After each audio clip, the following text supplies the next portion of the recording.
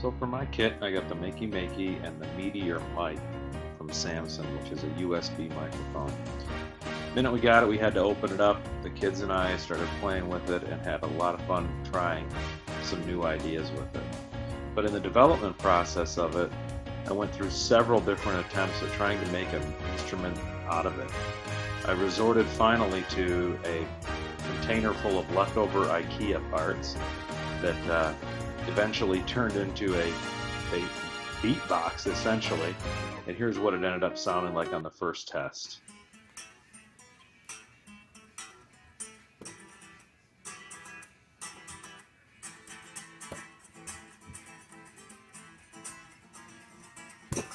The idea was to eventually turn it into a sort of drum kit where I could play beats with a single drum assigned to each sound, to each controller.